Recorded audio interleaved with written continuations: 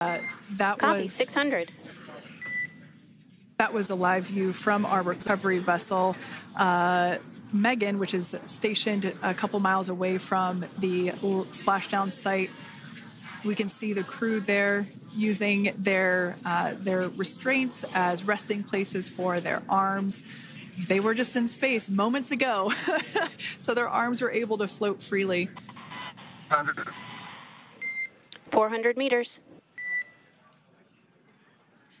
This is a gorgeous bluebird day here that we have for the splashdown of Crew 9. It's incredible to think that the Dragon capsule just minutes ago was going over 17,000 miles per hour and now gently coasting to a soft splashdown. 200.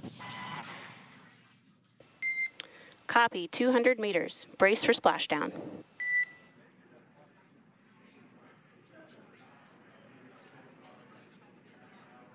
As you can see there on your screen, continuing to monitor progress of the Dragon spacecraft. And we're going to stand by for splashdown located in the Gulf of America off the coast of Tallahassee, Florida.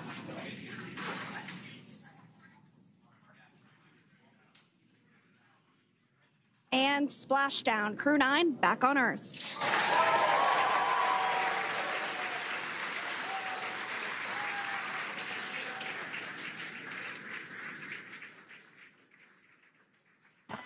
And SpaceX Freedom, splashdown. Good main release. Copy, splashdown. We see main chutes cut. Nick, Alex, Butch, Sunny, on behalf of SpaceX, welcome home.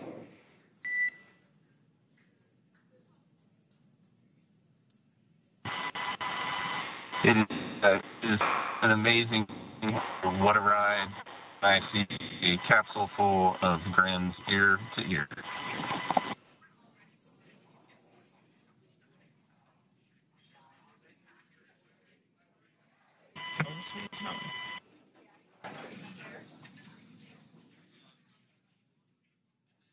And as you can see on your screen, we have visual confirmation of splashdown. Dragon Freedom has returned home and NASA astronauts. System safety verifications are in progress. Closing the distance there between, Dolphin Cam back again. We can see that the Dragon capsule and the recovery vessel, that distance is closing.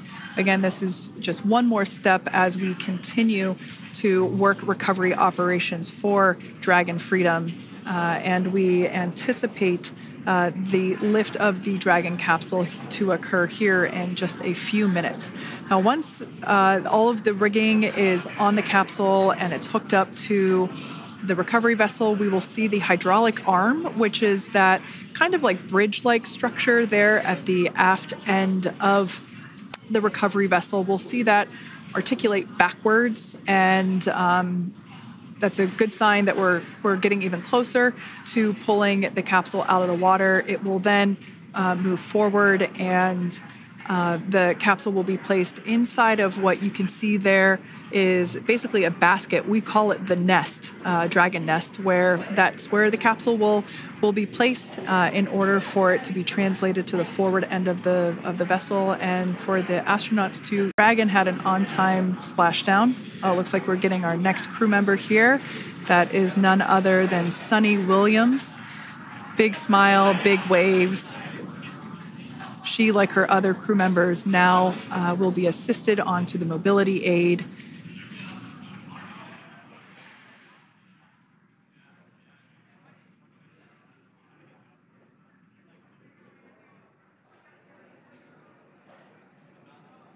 There we have it, some waves, some thumbs up, and some smiles.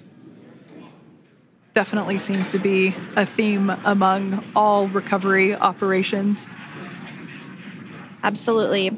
And of course, that leaves NASA astronaut Butch Wilmore inside Dragon in seat 4.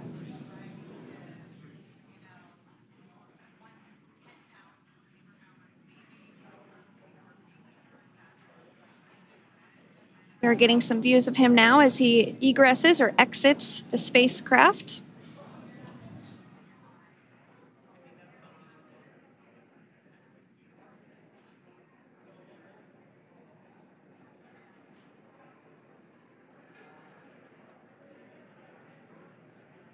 Once again, some elation and cheers there from Butch Wilmore.